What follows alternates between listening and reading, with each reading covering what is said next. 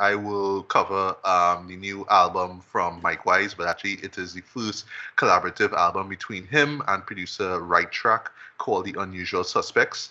And before that, just to kick things off, Sure. Ricardo, you went to the Bars in Bars event, Sure. which Yep. took place I did. last Tuesday, times recording here.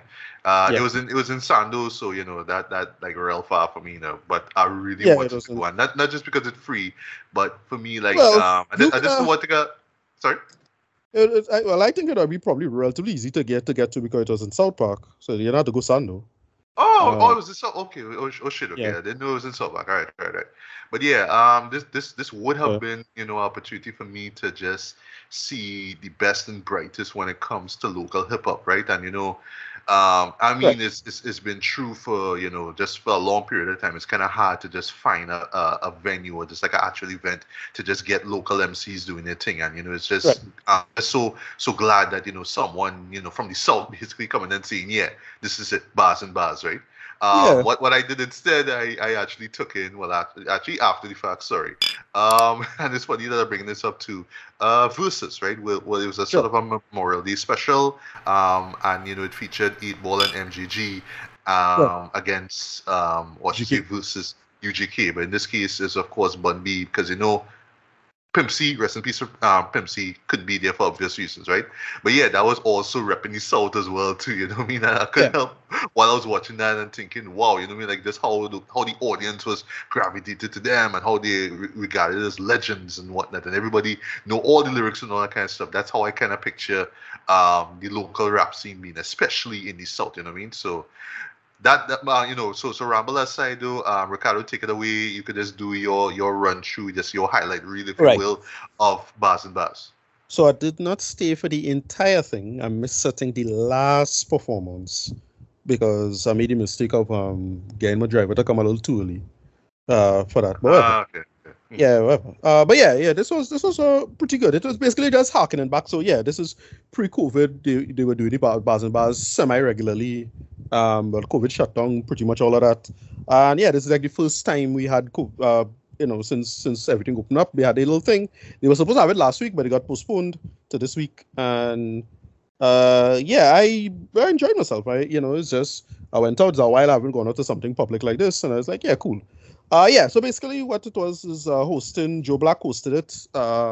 Micwise, just organized the whole thing. It's a lot more organized than before. Nice, Everything was nice. almost on time. It wasn't completely on time, but they were almost on time, which is good enough. It not nowhere near as bad as before they used to be, but it was fine. People come on time. I think the only issue they had a technical person that they had to who didn't reach on time. That was the problem. But yeah, so basically what they did was they started off with open mic. Just a bunch of people who was there, who heard about it, who were relative amateurs, and they just came into this, show off their talent. The first person was an older gentleman by the name of Slick, who basically just sent us back to the early 90s dancehall. And Nice. this dude just did a really, really simple, solid performance involving that. He was pretty good. The second person is a woman named Vanessa Soulful. She, I think she's from Chagonis, if I remember correctly. She did a couple performances. She was pretty good as well. She does it. Yeah, there's two songs. Again, just showing off her talent. As far as I know, she hasn't done anything. And yeah, she if she stick with it, yeah, I could see a future with her because she was actually quite good. The third was a young woman by the name of Sam, or I'm assuming young woman. She uh, did a spoken word performance. This was pretty good. Again, all of these things were really quick in and out. They didn't take more than 5 minutes. They knew the time. They just very economical, and then they did they did the thing as it is. The first semi kind of known person, somebody I heard before, a guy called DNA 868. He did 3 songs. He was really good. One song he has is truly fantastic, and I really think this dude is. It's a TikTok song. Like it's one of these songs that you could totally memify. It's a track called "Hungry to Dead." I thought this was absolutely hilarious. It's just this dude just talking about his belly, just all the food, KFC, and just a really funny bit track he just doing. And then he did another track. I forget the name of the song, but there's another track involving him, just like tearing down this woman who finds she hot now, and it's just Yeah. There's just really a bunch of funny bits. Yeah, he's a comedy rapper, but it's genuinely great material as it is. Hungry to Dead has a lot of potential. This is really fantastic. Another well, I gentleman. was about to say actually, sorry to cut you there, that Yeah. I actually covered his mixtape last year Okay. actually, and Right. that track, Hungry to Dead, was on it as well, if I'm Okay. not mistaken, you know. Okay. No So problem. yeah, Right. I mean, shout out to DNA man, you know, keep doing the Right. thing, bro. Yeah. I didn't hear the song before, so I was like, all right, cool. This is the thing. At least I don't remember hearing the song before. But yeah, that's really well done. Then you had Quasar. I forget the track. Like I don't know what I was doing during this time. I think I stepped out for and probably missed this part of his performance. But Quasar he did his thing. He came in and he was pretty good. Oh right, I think he was like a pastor rapper, if I remember correctly. Think so. If I was right, yeah, I should write down the details. I just had the names and lists. Then When you say pastor rapper, you mean you like a Christian rapper or something? well, yeah, kind of. I mean, it was Okay. like he was like it just the shouted energy of like a local pastor, but rapping, and he just was just mixing rap and dancehall and kind of Christian evangelical stuff mixing. But yeah, he do that a lot of energy as for what it was. Then well, the first kind of some semi large performance was Profess. Profess did a lot of his tracks. All of his big features involving Jelani, G Smoke, Polo, and Reefer King. The three of them just had performances with Profess. They did their features, and it was great. Then Micwise came on. He did some of his classic tracks. He did Run It Again. Yeah, I saw he put up a little clip on social media. He was performing Build, and well, he wasn't really seeing the audience, but he was hearing the reaction though. Like when he was just going into triplet flows though, it was like, all right, they really feeling it though. He just brought the energy. He brought the house down. People was amazing. Again, dude is an incredible talent. So yeah, no surprise there. And then I personally wanted him to do the track with Raskas. Because there was an bar and that's a drinking song, but whatever. Then Projectile came on. He was pretty good. He did his usual stuff. He did Running Again, which is like his like most popular song, Pong for Pong.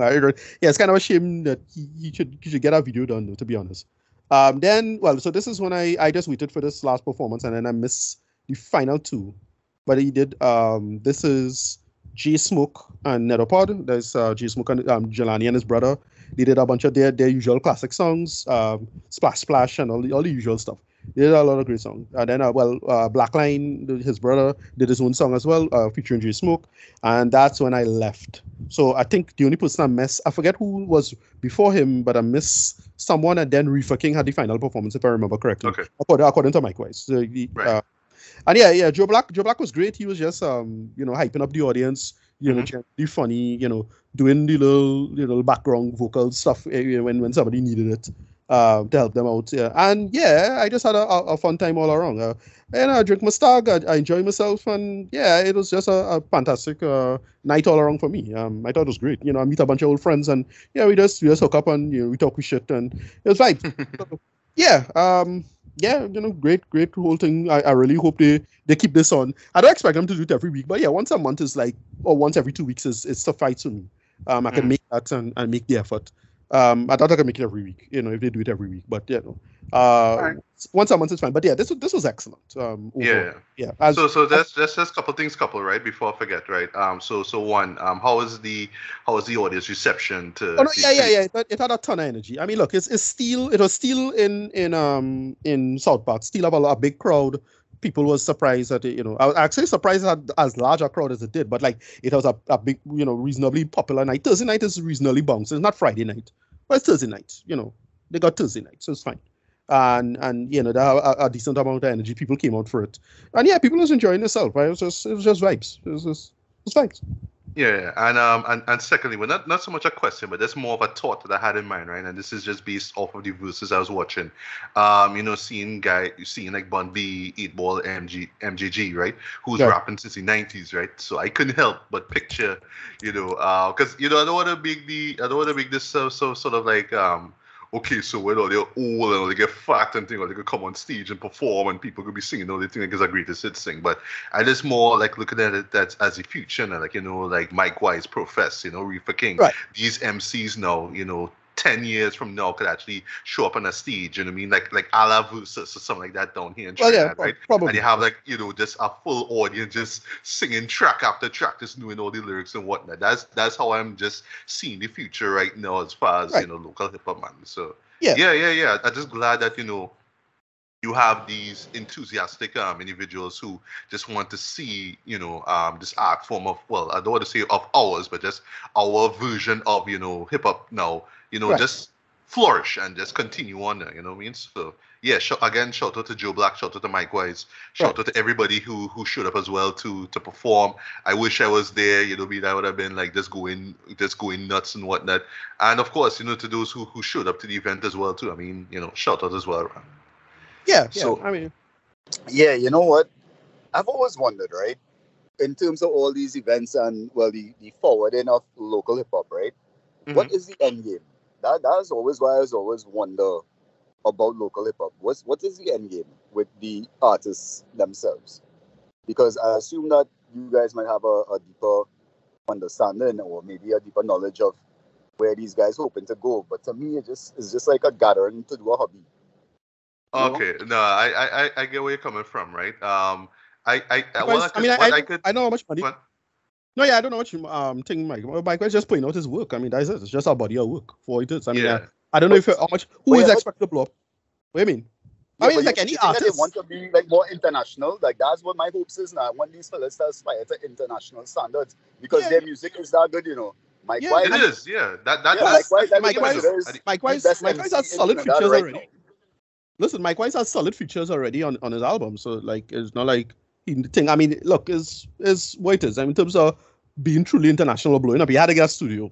I mean, it's whoever you sign with, and that have nothing to do with the talent or whatever it is. It's just the behind the scenes. So I don't know. It's up to them. Because that's my one thing with Trinidadian music and my separation now is that we have so much talented people here that would destroy the international market, but we don't get them out on our forum now. Now that we have BBB, we can even highlight to the world through the YouTube and whatnot that we do have this kind of talent and we do have major talents in Trinidad. Yeah, we need more support, man. They are aware of this. I mean, they are fully aware of these arguments and what it is. Yeah. They're not just doing it just because, you know what I mean? But just to use this as a segue to the album review, right? How I see it is that, you know, and you know, this album actually addresses it too, you know what I mean? Like mainstream radio. There's literally a clip where a guy says mainstream radio don't give a shit about local hip hop, right? And like, honestly, when I heard that, like every time I listen to the track, I'll get to the track in a bit. Like I always get so heated now, you know what I mean? Because that's like actually the truth, you know what I mean? So at this point in time, the way how the internet is, and you know, because of how COVID pretty much, you know, for better or for worse, kind of allowed people like, you know, from various countries to interact with each other, right? It's like, yeah, I could just put my talents out there and, you know, the right people will see it and the right people will want to invest into it and whatnot. And then we'll see how, you know, our careers blow up from there. But that's how I see it right now. So it's more than, oh, I just want radio to play my music and I want my music to play on local TV. It's beyond that. It's for the rest of the world to be exposed to it, right? So that's why you have, you know, Spotify being free, right? And you have Bandcamp where guys like Micwise and them could just put their music up, you know what I mean? So that's what it is, you know what I mean? So it's not like waiting for, you know, gatekeepers who control the radio stations to say, yes, we're going to let you in now and we're going to play your music on 24/7. It's like, nah, we think it beyond that. So that's my answer to the question, right? So let's use that. Let's just segue aside now. Let's jump into the album review here. That will be the Unusual Suspects. This is the newest project from Micwise. I mean, I've covered his music before. He has shown up on this podcast already to talk about, you know, rap albums and stuff like that.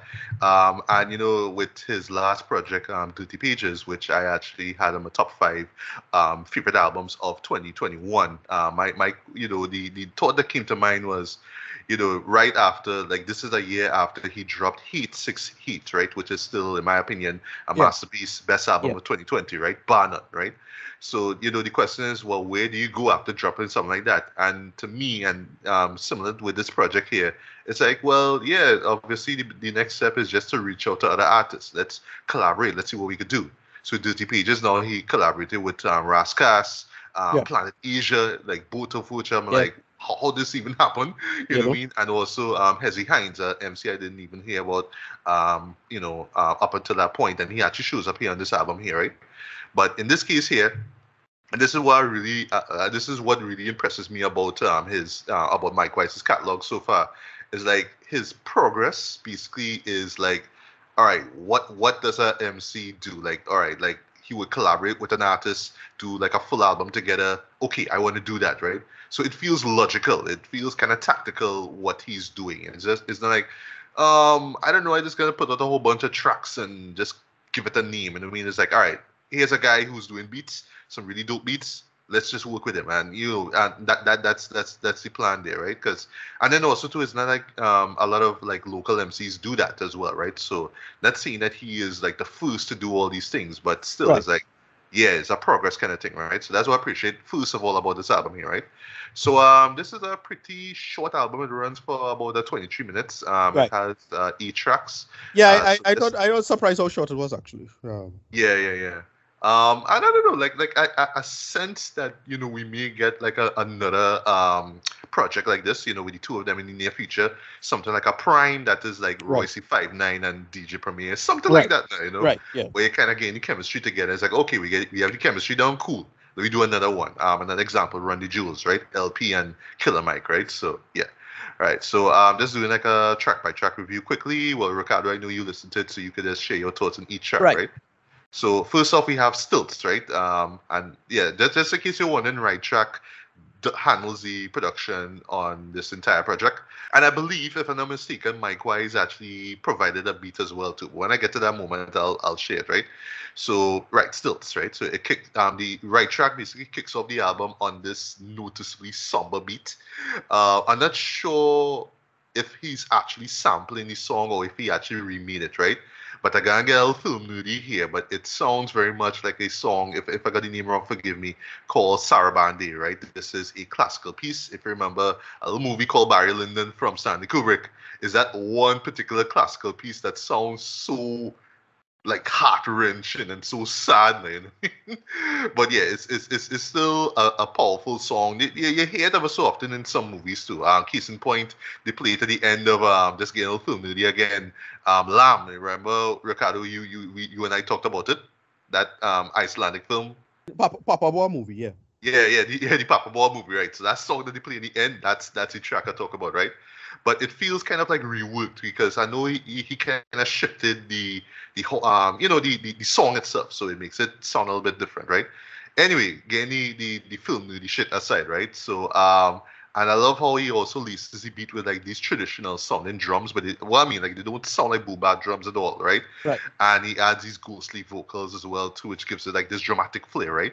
And funny enough, it actually like fits the tone that Micwise adapts on this, because he's like despondent, right? Because he's rapping about not getting recognition he rightfully deserves in his home country, right? So in the first verse, he says, known to get lonely in home of petroleum, gossip, lies, slander, and broke calypsonians. And then the following bars cut even deeper. My pops taught me about Rodney Wilkes, Trinidad shoot him up to promptly spit. Left a legacy many of we forgot he built. You know how this country thinks. Trini's looking down on Trini's no Moko Jumby stilts. Mm-hmm. I won't lie to you, I had to do a little research, I had to do a little digging on Rodney, and I found out who he was. He's a weightlifter, first Trinidadian athlete to win a silver medal at the Olympics back in 1948, right? After he retired, he became an electrician in San Fernando. What was his name? Mighty Midget, I think. Yeah. Yeah. And he died in 2014, right? But the mere fact that I didn't even know this shit, like prior to listening to the song, it's sad. Like, I won't lie, that's real sad that I don't even know this, right? Yeah. And it's really unfortunate though that, like our national heroes pretty much just like swept under the rug now, once they reach that certain peak, right? It's really sad, So from this point on, Mike paints his grand picture of the legacy he's currently building, right? That's like this driving theme of his music legacy, right? He's talking about, he emphasizes a lot on the struggles involved, He even takes a few jabs at those who kind of dismiss his music because they have curse words in them, right? And points for the press release for Pony and the Genuine article, by the way. I love that line. I don't know what Genuine up to, but yeah, great. But other than that, this is a dope opener. It's somber, yes, but it's rightfully so, Jed. And believe me, if you're creative, especially in Trinidad, you will feel and you feel like your work isn't appreciated because of the quote unquote culture, yeah, then this song would definitely stick with you, man. So Ricardo, any quick thoughts on Stills? Yeah, no, yeah, it's a solid opening. I was listening to this in the background. I was like, wait, but that's a good lyric, though. And yeah, when you mentioned Wilkes, I was like, oh shit, right? You actually know about that. It's like I was interested history thing there. It's like, all right, nice one. You plug in that is a deep cut, David. I surprised how much people know who that is, though. I was like, all right, would but I the lyrics, nice one. Yeah, better. Mm-hmm. All right, so up next we have Convictions, right? The opening vocal snippet works as a great segue from the previous track, right? Because we hear this interview. I assume it is from the late great Lord Kitchener, right? Right Trak's beat has this really cold, nocturnal, kind of noirish vibe to like we're just watching some kind of like grimy 80s crime film that play out, right? Right. Even Mike's bars sound grimy as well because he's just spitting these like blunt, self-affirmative lyrics, right? About his pen game, and he just throwing little threats to those who think they could like overpower him, right? So I love what he says, fraudulent bitch ass, I'm warning you, think fast, send shots to rappers like Nori with drink champs. I was like, all right. I love how it ends too, where he says, those who chase fame look at them with a high suspicion. Desires to be the best sellers came with a rise in fiction. Ricardo, I know you should pick up on that one. On the rush to be on the scene, they sacrifice a vision. They couldn't handle the weight. Give them a dietitian. So yeah, solid track. Not much more I could see fucks with this track, right? So yeah, any thoughts on Convictions? Yeah. Again, classic, kind of brilliant wordplay. I was like, all right, well, The thing is, so I first listened to this on YouTube because it just has one straight run on YouTube now. So I had it because I was kind of stream of consciousness as it is. But I was like, that's what you should do. It's just kind of just let it run, and then afterwards, like I do, you just kind of dive in, like, oh, that's what he's seen. That's what he's seen. That's yeah. But I didn't like take notes on it or anything like that. But I was like, just like, all right, there's a vibe though. I get a repeat, but it's up there. Yeah, go ahead. Huh? Oh, okay. All right, I give it a few to prepare for this, right? So up next we have the first single of the album. This is Art of War, sir, right? I don't know, just getting a little hip-hop moody here now. For some reason, the opening snippet, right, is this interview talking about art. It kind of reminds me of like the opening to the track Draw Something, right, which is from the Evidence and Alchemist album, Lord Steppington. If you haven't listened to that, you should check it out. It's a dope-ass album. Love that album, right?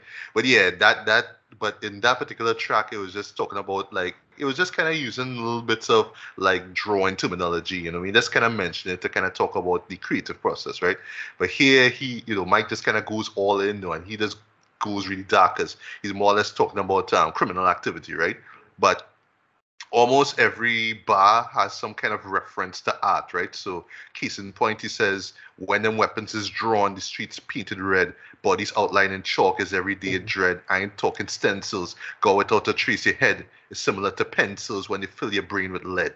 You know what I mean? Yeah, and it's just, Right Trak's beat is so icy, it's so medicine, but it's almost like you're just kind of walking into some sort of like bullet riddle crime scene, dog. You're just seeing bodies on the ground, all kind of shit, right?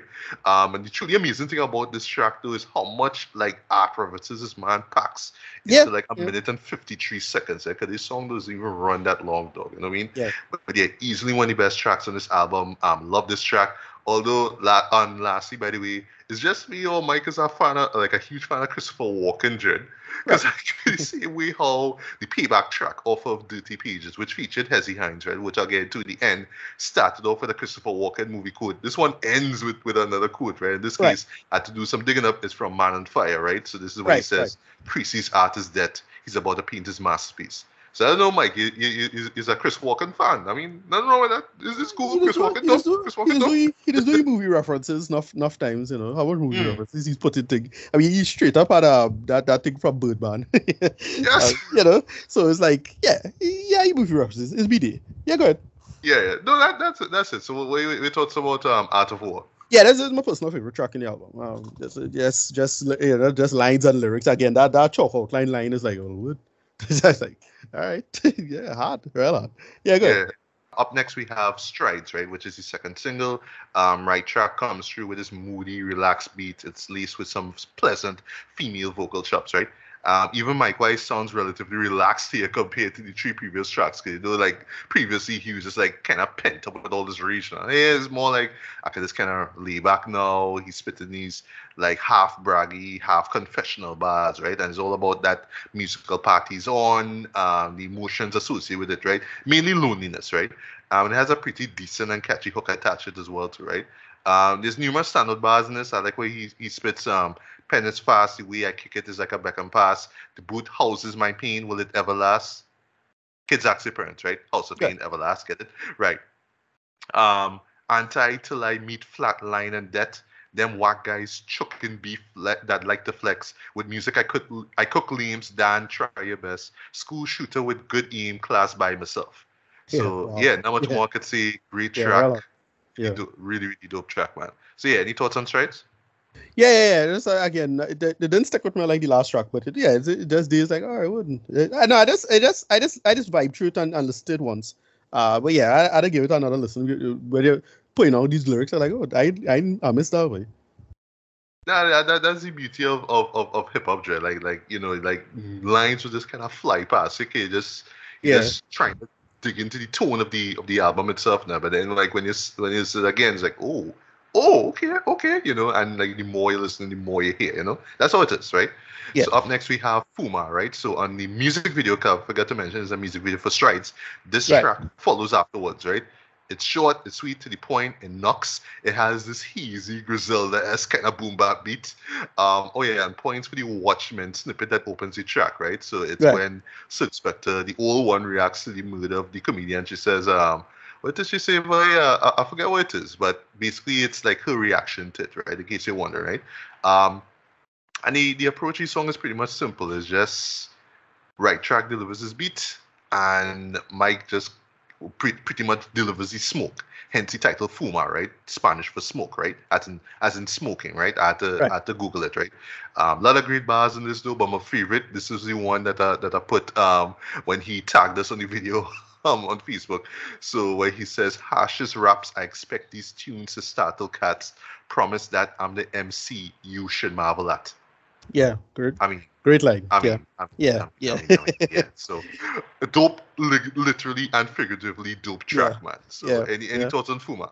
Yeah. That's the line that stick with me as well. I was like, I got it. You got better. Yeah, I got that reference. Yep. Right. I get that reference. I understood that reference. Yeah. I understood that reference. Yeah. I used that gift too, by the way. Yeah. So up next we have Isle, which features Lynx the Indigo Child. Never heard of him. This is my first time hearing him, right? So this is the first of 2 lyrical collabs on the album. And this is actually the longest track. Not only is this the longest track, by the way, but this is also the only track to feature a beat switch, right?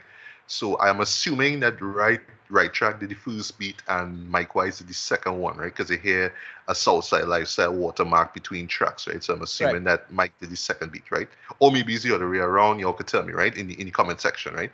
So first beat is like really jazzy and smooth and laid back, right? It has these sensual horns and these soulful vocal chops, right?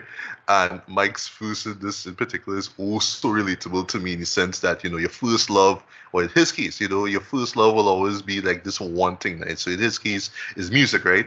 So his past relationships, like real relationships now, feel like, just affairs now, flings, because his exes just don't have the same passion for that one thing that he loves now, you know what I mean? That's like me in film, that's just it, right? But whatever.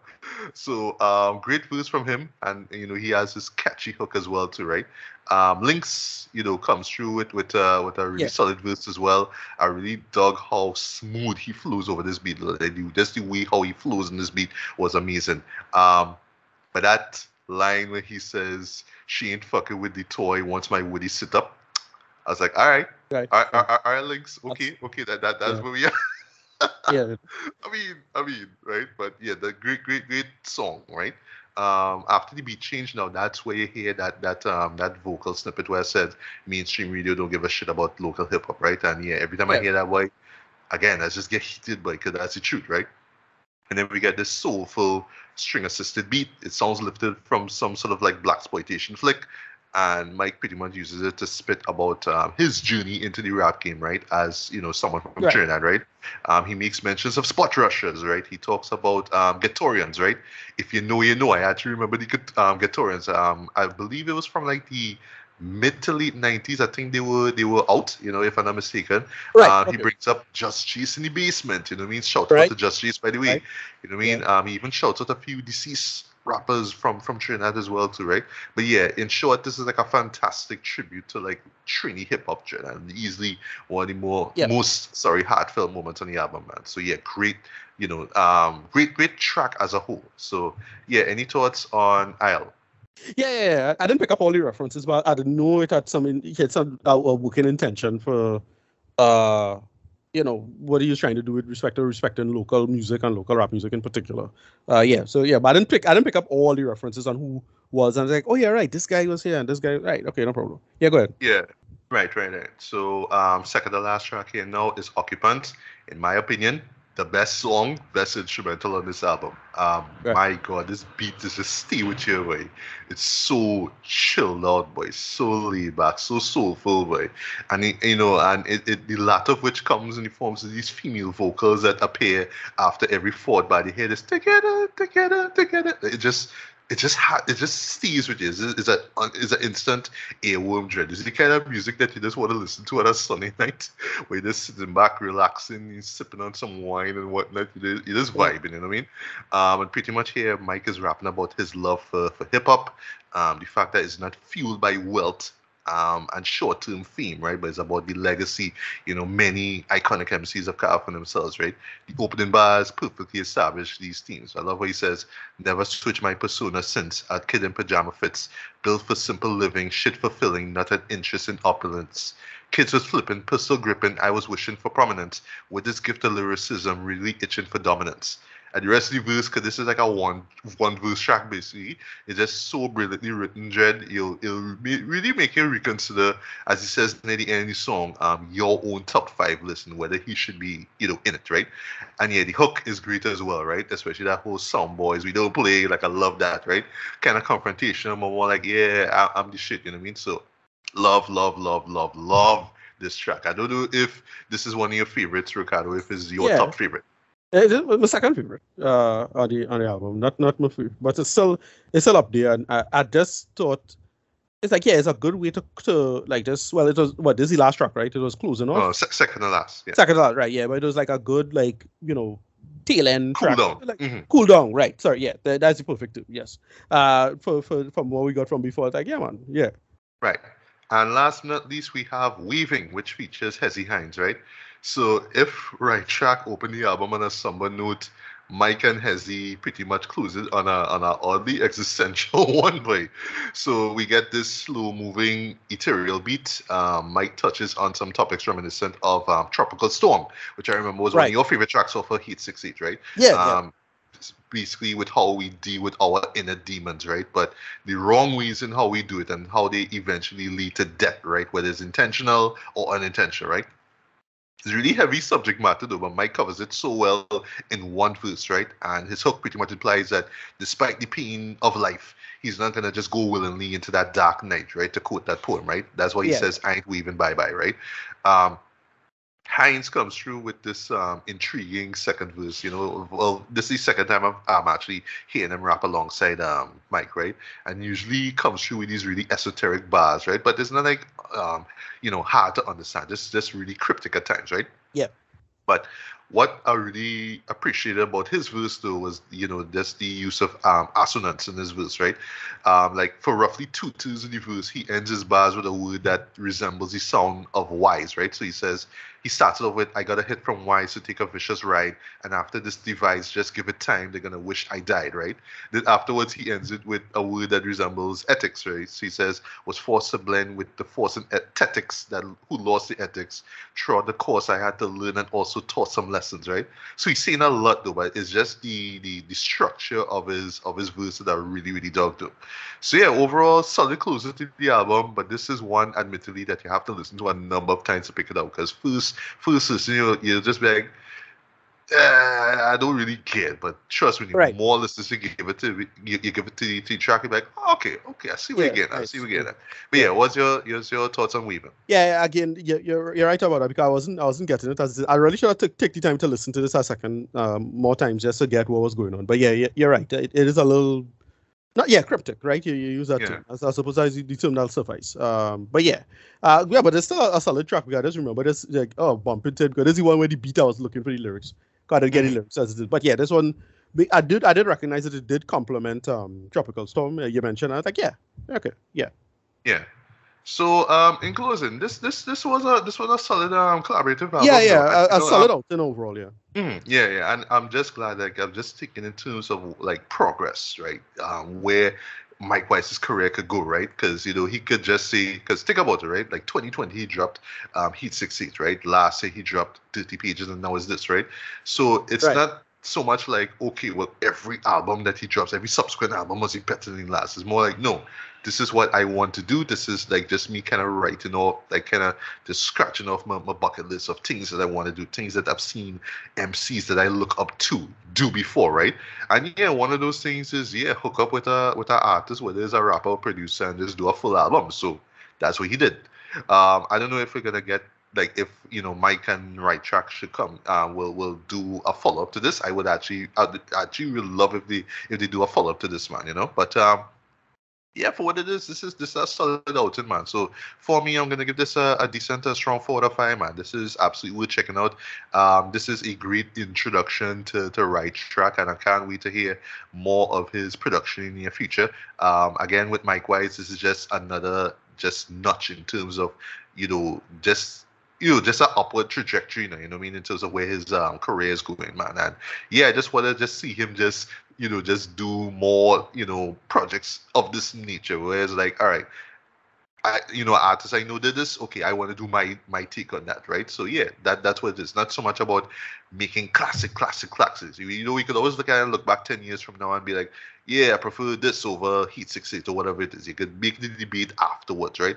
But right now, like, you just lay the foundation. Like, you just lay you just put all the projects, and then years from now, we could debate which one is the best, right?